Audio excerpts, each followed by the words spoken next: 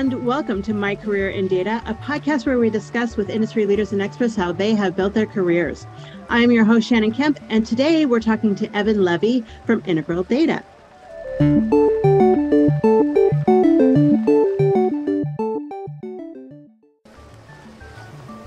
Did you know DATAVERSITY offers free monthly webinar series and online conferences throughout the year? Stay in the loop when you follow us on Twitter @DATAVERSITY or on Instagram @DATAVERSITY_EDU. Get podcast extras and bonus content when you subscribe to our channel at youtube.com/DATAVERSITY. Hello and welcome. My name is Shannon Kemp and I'm the Chief Digital Officer at DATAVERSITY, and this is My Career in Data, a DATAVERSITY Talks podcast dedicated to learning from those who have careers in data management, to understand how they got there, and to be talking with people who help make those careers a little bit easier. To keep up to date in the latest in data management education, go to dataversity.net/subscribe. Today, we are joined by Evan Levy, a partner at Integral Data. And normally, this is where a podcast host would read a short bio of the guest. But in this podcast, your bio is what we're here to talk about. Evan, hello and welcome. It's terrific to be here. I really appreciate the time, and I'm quite anxious to see where our conversation goes this afternoon. Oh, I'm so excited. And I know you're a speaker coming up at Enterprise Data World in Anaheim. And you've spoken at many of our conferences. So, I'm really grateful. I know you are renowned for, everyone's like, where is everybody? Like, oh, they're in Evan's session. I hope that's standing room only. I hope that's a half truth. I hope that's a half truth. That would be fun. I do enjoy the conference because it's always interesting not only to share some of your thoughts, but also to hear the feedback and the questions. I used to joke with friends. It's like my favorite part of a conference or a session is when I call it stump the chump, where you get lots of questions, and some people are out there trying to stump you, but others just want to know if we have any thoughts and suggestions now they can thread a needle and solve their problems. And it's always interesting. It keeps us on our toes, and it forces us to maintain our level of knowledge and learn. It does. And yes, I mean, you are known as a very popular speaker, great topics, great speaker, great content. So always appreciate that. And I'm so excited to use some of that talent today and have you talk about your bio and how you got into data.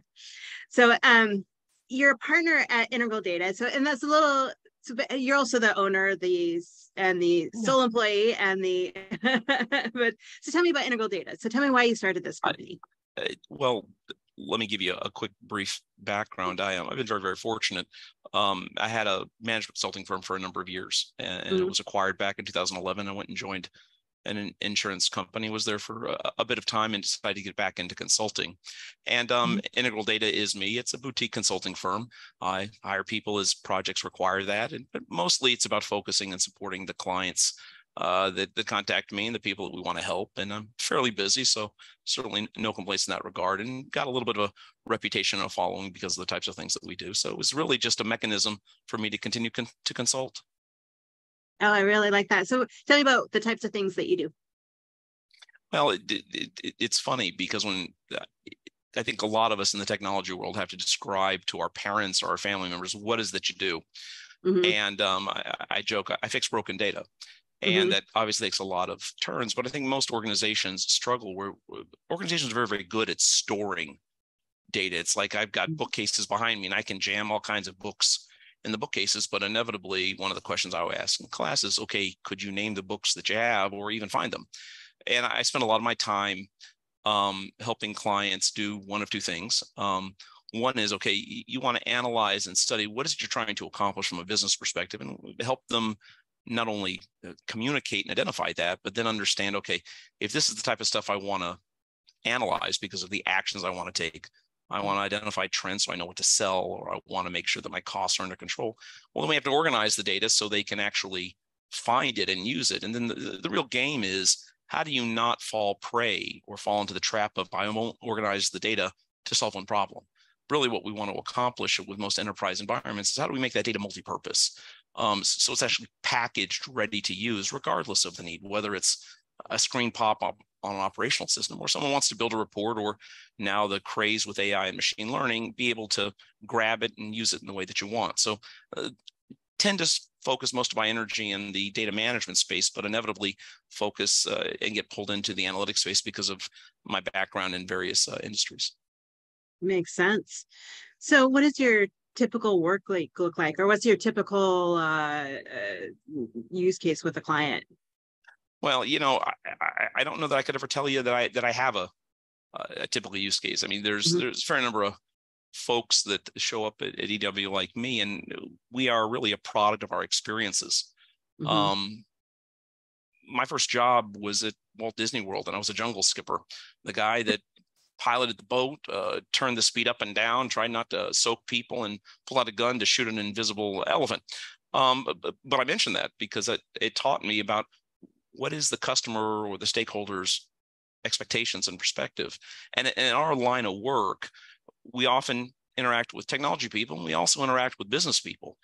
And my typical day is someone's not gotten what they expected. So I'm going to get a phone call to try and work through it. Um, the last week, I've actually been helping a client refine and improve their development methodology because it was so application centric. They forgot about the data details. They didn't have what the definition of success was. So walking through, wait a second, what defines success? How do we communicate that? Getting people to communicate, but also then laying out the pieces and parts. But last week, I was building a database and helping someone evaluate why a query wasn't performing well and explaining how parallel databases work with row redistributions and things like that. So the center point is really someone's got data on a database somewhere. Someone's got a problem they need to solve and all the pieces in between. So I usually help them with those pieces. Oh, I like it. Well, let's get back to some of your bio too in a little bit here. So tell me, Evan, when you were very young, say 6 years old, was this the dream? What was the dream? My goodness, when I was 6 years old, I grew up in Central Florida, and Yeah. when I lived there in the mid '70s, the Today newspaper actually had a nice little blurb in the top right corner when the next launch was, and we'd go out in our front yard and you'd watch missiles and rockets launch, and it Oh, was cool. usually once every few months. So of course, like any other 6-year-old, I want to be a fireman, I want to be an astronaut, and everybody where I lived actually drove 30 to 45 minutes to work on the Cape. And the guy across the street, my best friend's dad was a Apollo mission inspector. People up and down the street worked in various aspects of the space program or in the defense. So everybody was an engineer. Um, did I know what a computer was? Well, of course not. I was 6. And did I know what data was? Of course not. Um, Never really touched a computer actually Yeah. till my first year in college, and was Oh, mesmerized by it. Where I went to school, I had one of the first PCs, and just became absorbed and took everything I could. Got an electrical engineering degree, and realized that I would rather build software than design circuits. And had the mm, good fortune of having a couple of jobs over the summers, learning that this was really a line of work that I wanted to do. So I figured I'd be a programmer. The whole idea of mm, selling or interacting with business people, I thought was just a ridiculous concept. I was someone that wanted to. I used to joke, Evan, what do you do for a living? Well, if you plug it in, it blows up, it breaks or it fails. Well, I fix it. And that's really, I did two yeah. things. I built new software and I fixed other people's broken code, and did that for probably 5 or 6 years. Oh, uh-huh. I joined a startup company, and in those days, it wasn't like it is today, where everyone becomes a billionaire. It was back in the '80s, but loved writing code, Yeah. and ended up quickly getting pulled into client activities because I was young, single, had no limitations on travel. So I'd get on a plane when I needed to, and I'd go live with a client and build whatever software was necessary, because the company I worked for was a database computer company, as it was once called. And they had IBM mainframe connectivity, and here I was Yeah. involved with the internet or the network and TCP/IP version. So I built stuff in Windows and Unix or Linux or whatever the operating system, built them applications so they could do that stuff, and enjoyed working with customers. As many of the people that are probably listening that are consultants or have worked in IT groups, it's almost an adrenaline junkies high, where you get to focus on building stuff, you deliver it, you get feedback, you go change it and fix it. And that's what I ended up doing. And so from age 6 to my early 20s, I built software. That's amazing. I like that. So tell me, so you got into data kind of accidentally, just kind of playing with databases Well, then? it's interesting. As I shared with you when I worked for the database company, it was Teradata in the early years. Um, there were lots of people that knew how databases worked, Mm-hmm. but no one was really focusing a whole lot of energy of, so what questions do you want to answer? Mm-hmm. And how do we organize the data so you could actually look at it? Because in those early days, the concept of a billion record table, or how do you organize tens of billions of records, was not a common skill. So we helped them do that. But what occurred over time is I went from project to project, worked at Mm-hmm. retailers, worked at telco companies, utilities, and others. One of the things that happens when you're on the road and you work Monday through Friday on the road is you don't work 40 hours, you work a lot more than that. So you tend Right. to gain a lot of hands-on experience in a much more compressed time than you would in a traditional company. There was no holidays, no time off, no meetings. Literally, you worked on stuff. So what ended up happening is the value that I brought to the table wasn't just how to build code, but actually how to use the data itself. So I kind of became a data person because while most companies view applications as their asset, early on, I was one of the few people that actually knew the data. So when I went and worked with a retailer, I learned about what sell-through was, what advertising and promotions were, what Mm-hmm. what pricing elasticity and those details were. So a client along the way said, Evan, if you had folks that you worked with, we would probably want them to join. So me being the very clever person that I was, said, well, I can respond to that. I'd Yeah. like to say I had some sort of magical plan, but I hired people that had wanted to work with me and I wanted to work with because the client gave us the opportunity. But what ended up occurring was, as I would hire these people, what became valuable to the client wasn't the technical skills. It's not that they were disinterested. It was teaching and showing them how to actually use and organize the data. So it wasn't just, hey, Mm-hmm. help me build a dashboard. It's help me deal with a pricing analysis model. So we learned about pricing analysis and we learned about reclamation, which for the trivia buffs out there, when you work at a grocer, you have to deal with damaged products and understanding the difference between slippage, which is people stealing things, or shrinkage versus things that Mm-hmm. are destroyed. Different animals you have to track. And in those days, we dealt with coupons. So you learned a lot of business process stuff. You learned about the data, and the data shared with you, well, is the business process working or not? I know it seems a little convoluted or tedious, but I learned about data because when a customer is unhappy, they tell Right. you, here's what I can't do. It wasn't about the tool not showing a bar chart. It's here's the information I don't have. Mm-hmm. And you start seeing those things. So learned about things like marketing, advertising, promotion, operations, revenue, and financials, and went to go work at another company that was a telco and focused where the strength was, which was in product and customer details. I wasn't an expert on phone operations or USOX or all those other wonderful codes, but I knew how to learn data. And then the people that were with me, we quickly realized the value of our skills wasn't that we brought large database expertise or analytics or code building expertise. We could learn data and we could help them organize it, not to hide it from them, but to get them in the middle of it. It's almost like training a librarian on what the Library of Congress or the Dewey Decimal System is. Well, we coached and helped clients organize data so they could analyze product-based details or customer-based details and event and existence details. And we went from being a technology company into a management consulting firm. So I had revenue analysis people and product analysis folks and customer oriented folks and people that knew banking and telco and that type of stuff. I used to joke when someone said, Evan, did you plan on doing this when you got a college degree? It's like, okay, I wired stuff. I learned how concrete exploded under duress. I learned how to write software. Of course, I never expected to learn about business processes. But I think in our world of software, even today, we hear about all this nifty stuff you can do with AI and machine learning. It still goes back to, you really need to understand, well, what decision does someone need to make? What action do they want to take? I used to joke that people would ask you about data and you'd have to figure out, well, do you want it because it's neat to know and you've never had it before? Because in a lot of companies, whether you want to call it big data or specialized data or whatever, they're so hungry for information. They'll ask you for things that they've never had and never think about, well, how they're going to use it. And it's not that they're arrogant. It's that they're anxious. They want Sure. that stuff. They have this enormous appetite, and they're confident that if they had it, well, they'd find a use for it.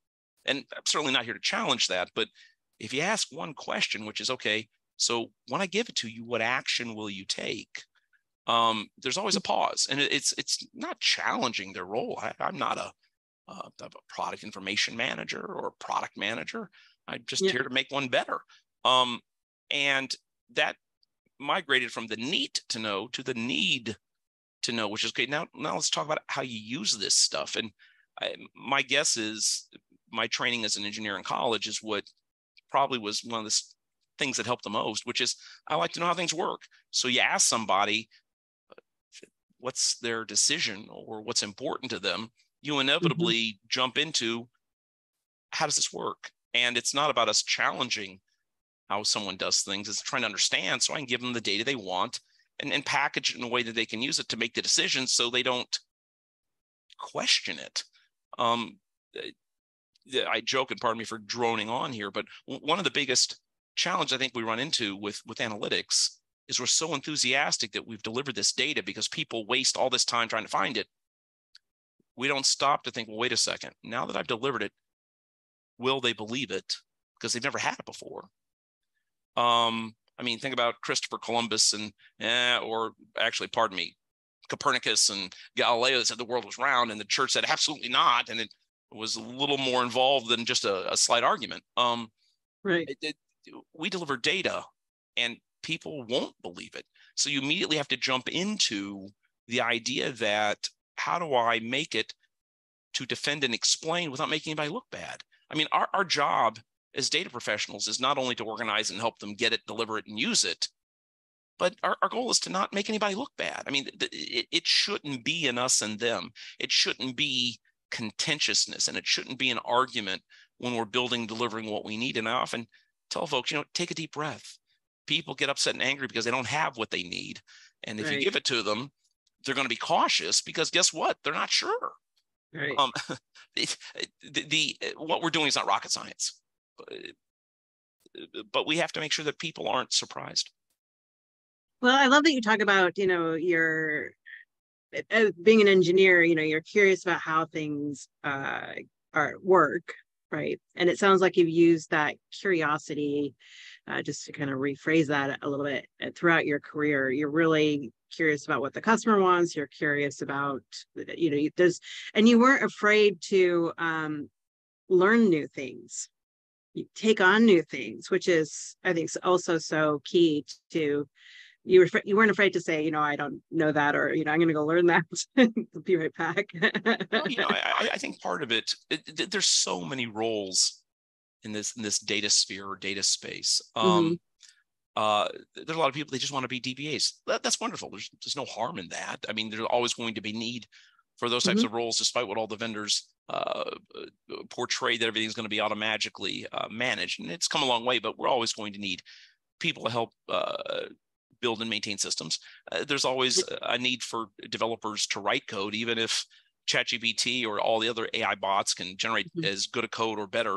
But there's always going to also be this need of figuring out the problem that someone has. And I'll be the first to admit, I prefer to dabble in a bunch of different areas if given the opportunity of only being a DBA or only being a performance and tuning person or only being a data analyst or only being a business analyst. Well, I would rather do many of them. I've had roles where that's all I did.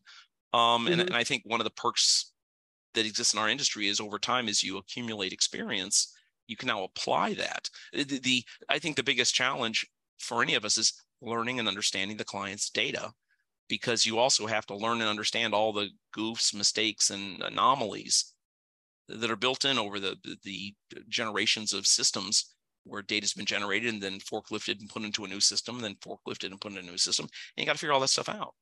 So, I mean, it's like, you got to like puzzles. If you're the type of person that's frustrated because all your blanks aren't filled out, or you're an anal type person that wants completion, what I do is probably not going to make them happy. But if you can live with, here's the things we didn't finish today, and that's just going to be our quest for tomorrow, then that's why I like what I do. That's great, and I love that you're teaching your customers how to manage it themselves, and what you're doing, and explaining and really communicating, the what and why. Mm-hmm. I think there's a lot of unfair criticism actually to the industry where people are portrayed as trying to protect their turf or protecting their job. I guess it happens. I don't see that very often. I think a lot of times we tend to work in management chains and management styles where people say, stay in your lane. This is what I've asked you to do. Yeah. And in a lot of companies, it's not cultivated to go outside your lane and do other things. I mean, as a consultant, you have that luxury.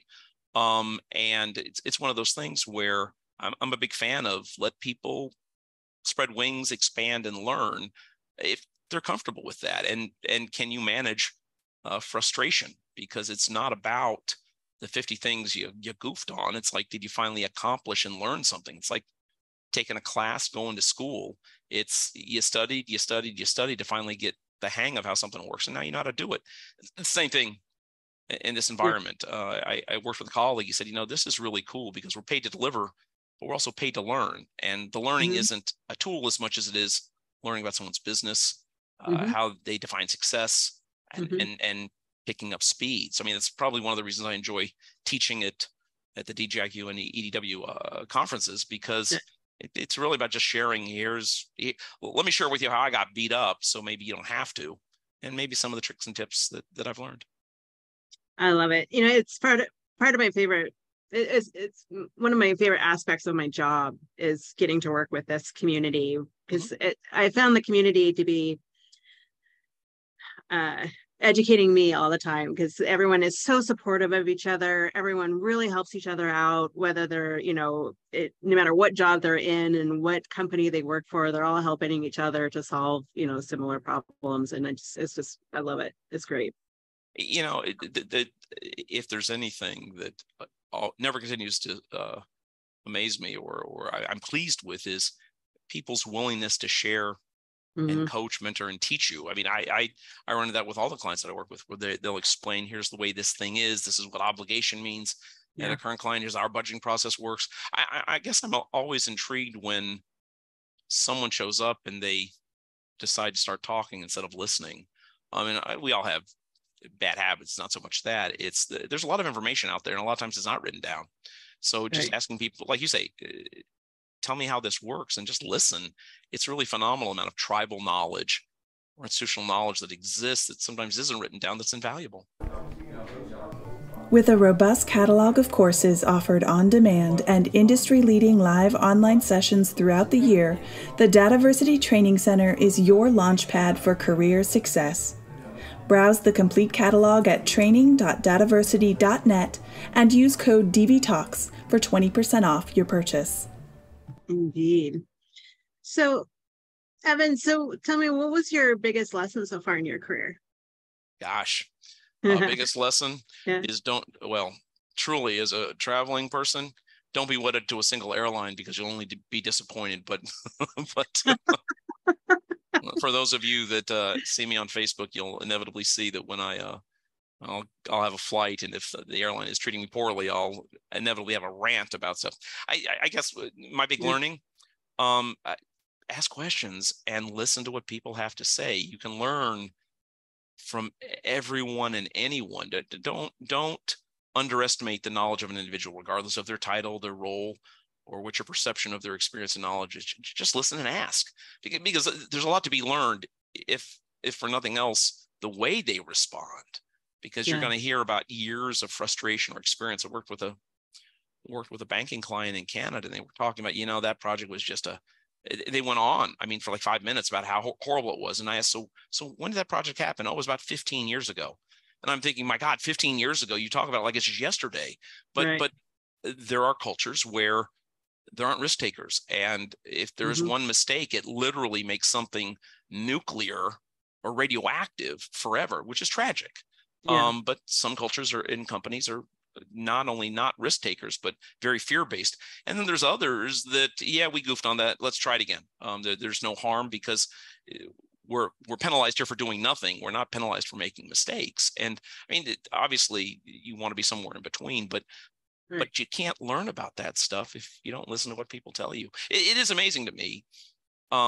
how diverse and different cultures can be from company A to company B, or even organizationally. And it never ceases to surprise me. So, I mean, very often I'm astonished when people bet their career on something.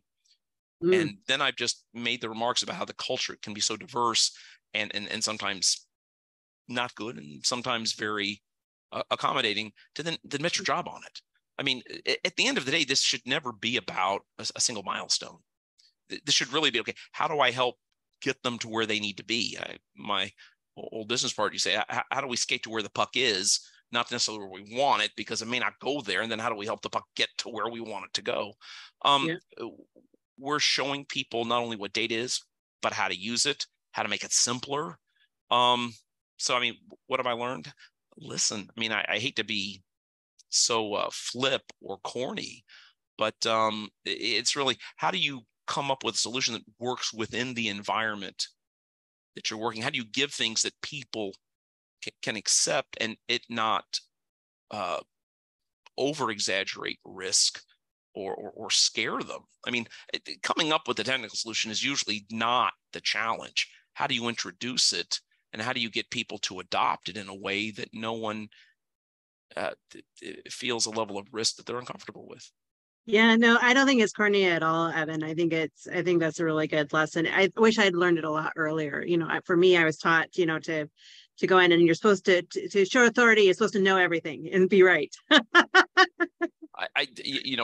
of the things that I always start off when I teach a class is, okay, yeah, I'm a consultant, which means if I put pauses when I talk and I lower the tone of my voice, people think I know what I'm talking about.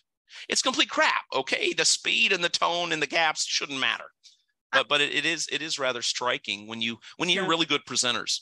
And it's almost subconscious that they will lower their voice. They'll put a bunch of pauses in. A very good friend of mine in college, we had this professor, Dr. George, God bless him. Best professor I ever had. I probably took 4 or 5 classes from electrical engineering, and he used to drive us batshit crazy. I love the man, but he would talk so slowly, it would drive us nuts. So what's interesting about, if I play back maybe some of the remarks I've made to you, it sounds like I'm a communications person and a psychologist, which I'm not, obviously. But I think part of success when you're delivering something new to somebody is you have to be comfortable in communicating with others and be transparent and not be shy and just be upfront and honest. It's very hard in the consulting world or even the vendor world if you deliver something new and then you're not around there to help them learn and work through it. I mean, it's like when you get this brand new whiz bang appliance at home, whether it be an air fryer or a new microwave, you're all excited because it's fixing something, replacing something that's broken. And then, wow, you know where the popcorn button is, you know how this game works or whatever, and you're really excited.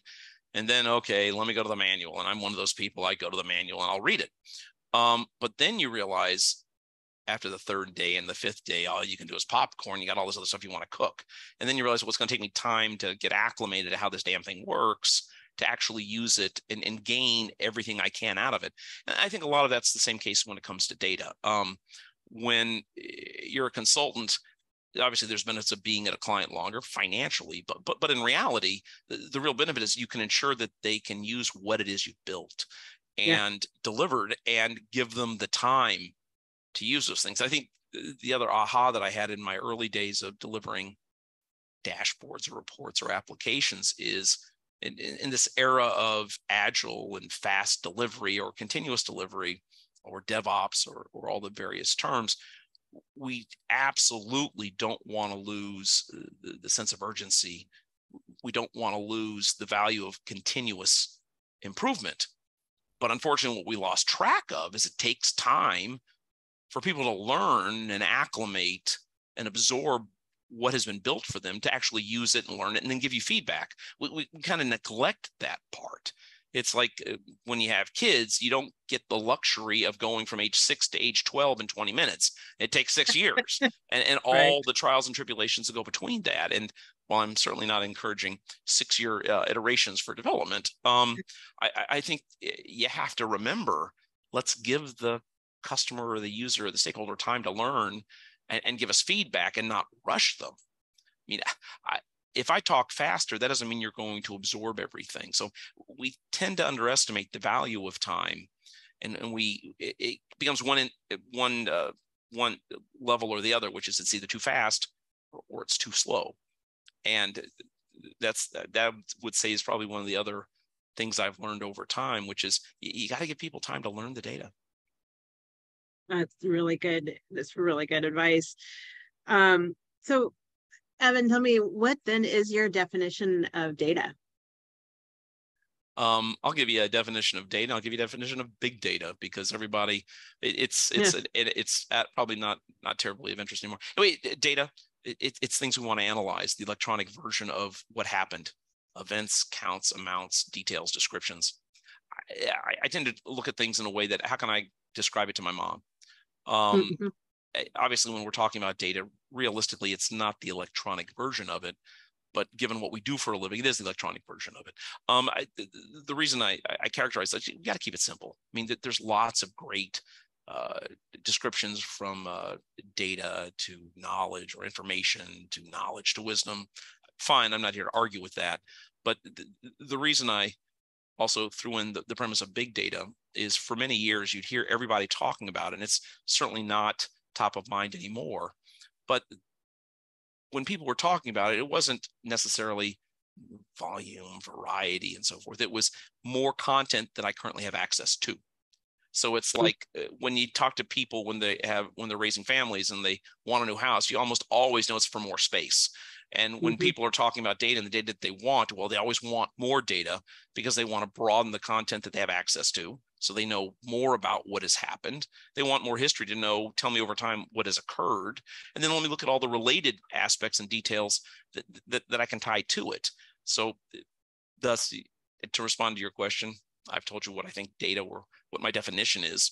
But I think it's people's appetite is such that I think we're going to actually challenge what those definitions mean, because we're in an era where the source of data is now changed. We used to talk about, in the analytics and the BI world, having data from the core systems. And I joke in my class, how many of you could add 3 new sources or 5 new sources in the next month? Okay, what about 500 new sources? And inevitably someone speaks up, Evan, there's no chance I could have 500 sources in my company. And it's like, okay, let's bet. I'll bet you that I'm right and you're wrong. And I could come up with 500 new sources in your company. And that's so many people do you have? And they'll say, oh, we have 10,000 people. I said, I'll tell you what, I'll bet you my house. Now, if I'm right, you have to tell your spouse, hon, I made a really bad decision today, and we got 48 hours because I lost the house. I said, now, if I'm wrong, I'll give you my house, and I will gladly call my wife and tell her, hon, I did something that someone finally held me accountable to, and we better get out. Obviously, I don't want anybody's home, and I don't want to give mine away, but we have to challenge our paradigm on not only what the definition of data is, as you so eloquently put it, but also, where does it come from? Because the volumes and sources, why is a source not a spreadsheet? Because someone has worked diligently to come up with a new way of characterizing or identifying customer, or a customer value score, or a success criteria, or a metric. So there's all this content out on spreadsheets. Why is that not considered a source and data? And by the way, that's how we have 500 sources, because of just all the content generated internally, then all the third-party content. I worked with a hedge fund, and I'm not lying. They had 100 million spreadsheets stored, and no way of finding them. And it wasn't a lie.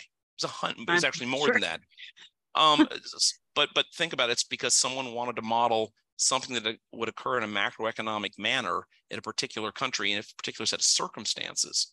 I mean, there are people in this world that are pretty big time analysts that want to play out what happens if, or what happens when. And for those people that understand gaming theory, that's really a discipline about that. Anyway, if you consider there's open data, which comes from governments and financial service companies about here's what's going on in the world. There's all kinds of third-party organizations that will sell you psychographic, firmographic, and other types of content about human beings. There's all kinds of environmental, weather, and other details that are available. You can go on and on and on. And I think our challenge isn't how do we store the core content of our company. It's how do we manage the onboarding of an explosive amount of content. I mean, it's interesting. I tend to compare everything to retail because people understand grocery stores or department stores. But think about what folks like a Target or a Home Depot and what they went through with the whole online world. Suddenly there was no limitation to what they could sell. I mean, there was always limitations to the number of shelves and square footage. And even with special order, the number of catalogs they could actually load into a desk, and then the skills they'd have to give the individual that you went to the special order desk to figure it out. But with the internet, that all is gone. I mean, there's practically no limit to what any of these companies can sell. And then, of course, Amazon came to the table with there's no limit to what we can sell. And in fact, you can put something for sale at Amazon and never talk to somebody. I mean, one of the things that I tell clients is, you know something, I would argue our biggest challenge when it comes to data is, what is it and how do you define it, as your point mentioned? But maybe our role isn't data management. Maybe our role is more about an analytics, because we've built and organized our environments really to deliver reports and dashboards. We haven't really designed and built them yet, at least across the board, to make data self-service and shareable. And I would argue really the next step maybe is, how do we instill data sharing? How do we have our data strategy reflect? How does someone find the data without picking up the phone?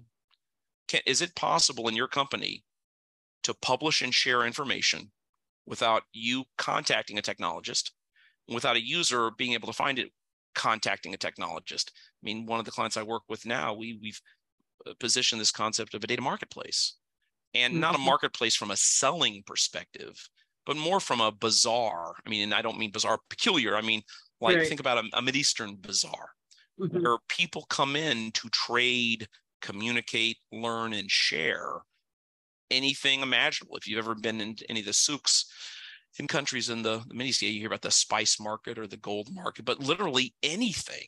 And I would say one of our big challenges is, how do we reposition or remodel or remold or reshape our data environments to support that? Because ultimately that's what I think people want. I mean, data should be an office supply. It shouldn't require me to get on the phone, and pardon me for, again, ranting on, but I think we really have an opportunity to not just redefine it and challenge what a source is, but also what are we really trying to accomplish? Very much so. You know, and you keep coming back to that, and I love that theme. You know, what is it that we do? It's get that question of curiosity again, right? What is it we're trying to accomplish? What's the end goal? I mean, think about the space program. I mean, they started with, how do I get someone to get a thing to go around the Earth, which prior to that, I mean, people forget that it was what? It was like, was it 1900, pardon me if I get the dates wrong, 1903, 1905? And when were you able to put 400 people in the sky, fly them back and forth to Hawaii as a commodity? Like 60 years. And then how many years did it take to actually not put an object around Earth, but in fact, a whole bunch of people and send them to the moon? Really astonishing, but it wasn't about going around the Earth. It was about space travel. And now we're talking about space colonization. So obviously what we're talking about with data is not nearly as sophisticated, but I think we have to challenge our views, because we sometimes forget what people really want to accomplish. They just want to answer questions, and they don't want to call anybody. They just want to be able to do it themselves. It's like, if we ran companies the way we sometimes handle data, if you needed a pen, you'd have to call somebody, and they'd have to order it, and they have to go pick it up. It's like, no, I just go get the pen. And while it is an asset, we really do want to commoditize it. We want to make it simple so anybody can find it, use it, and understand its value. Well, Evan, then do you see the importance of data management and the number of jobs working with data increasing or decreasing over the next 10 years? It's going to explode. The whole game here is, our goal isn't to organize data so a programmer or a data knowledgeable person can access this stuff. but in fact, how do we educate people so they can share with each other and they don't duplicate the data, and they can find and they can identify what it is. I mean, how many people in the 1970s knew what a UPC code is? Now it's built into our phone. I can go up and scan and it takes me someplace. With the last 40 or 50 years of knowledge, think about what's feasible and what we need to accomplish with data management. I think that there's a phenomenal opportunity here. And by the way, it's not about doing away with our jobs. It's doing away with our jobs as they currently are. I mean, we've got online books, we've got online data, all kinds of content. The value of librarians hasn't gone away. The skill in the field of library science is probably more valuable now than it is. In fact, that's one of the skill areas I think is probably more appropriate to data management than anything, which is how do you organize information and then educate others how to do it so they can be self-sufficient? Because I get into many discussions about the power and the wonder of AI and machine learning and ChatGPT and all those things. Like, if you don't have the data, none of this works. And if you can't find the data, none of this works. And if you can't characterize the data, none of this works. People talk about, well, ChatGPT gave me an accurate answer. Well, that's because it didn't know the details about that data. So the whole discipline of metadata management or cataloging, it's in its infancy. So do I think it's going to grow? I think I probably answered that question. Do I think there'll be more jobs? Absolutely. And do I think data management professionals will always be in a role of explaining ourselves and doing missionary work and educating people about problems that they don't even know they have? Yeah. And do I think the challenge is, let's make sure we characterize things correctly. If they don't have a metadata dictionary, is it a disappointment and an obstacle? But it's not a catastrophe. Okay. I mean, we need to sometimes take a deep breath. And again, don't focus on the problem that exists. Focus how you solve it and then get the folks to the next step or next phase. So I only wish people appreciated it more. What's sexy is the applications. That'll always be sexy, but if you don't have the data, none of it works. Yeah, it's very true. So you've given a lot of great advice already, Evan. I mean, it just, what any additional advice you give to somebody who's just looking to get into a career in data management? Anything they should study, anything they should, aside from being curious? So I have a group of friends I see every day when I take my dog to the park. We're all a bunch of crackpots. And we decided I'll throw in a few dollars and buy the lottery ticket. And one of them said, Evan, why should we bother? So, well, you can't win if you don't play. So we've had a good time and just a few dollars. And then, well, Evan, this one's not worth, it's less than 100 million. Why should we bother? I said, wow. So now winning isn't even important to you for the cost of $2. I use that as an analogy. You have to appreciate and enjoy that it's a game. And how do we make data easier to use? And whether it's big data or small data, that's not the value. The value is someone's ability to answer a question and take a business action. And you don't know that when you see the data. So don't poo-poo a small piece of data over here or a really complex and sophisticated data set over there, because at the end of the day, it's about the value of the business question and the answer. And that could be staggering. Oh, such great advice. Evan, this has been such a pleasure. I really enjoyed talking to you. Oh my gosh, so many great moments in the conversation here. And I would remiss to ask, if I didn't ask, what if somebody wanted to solicit your services, how would they find you? Oh, well, that would be wonderful, but certainly not expected. I have a website. I'm on LinkedIn. I have an email address, evan@evanjlevy.com.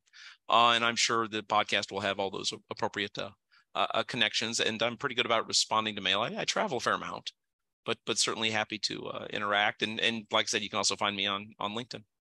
Perfect. And yes, we will absolutely publish those with the podcast. So, and I'll see you soon in a few weeks. Yes. In Anaheim. Looking forward to it. It'll be a lot of fun. Likewise. So again, thank you so much for taking the time to talk with us today. And to all of our listeners out there, if you'd like to keep up to date on the latest in podcasts and the latest in data management education, you may go to dataversity.net/subscribe. Until next time, and stay curious. Thank you for listening to DATAVERSITY Talks, a podcast brought to you by DATAVERSITY. Subscribe to our newsletter for podcast updates and information about our free educational webinars at dataversity.net/subscribe.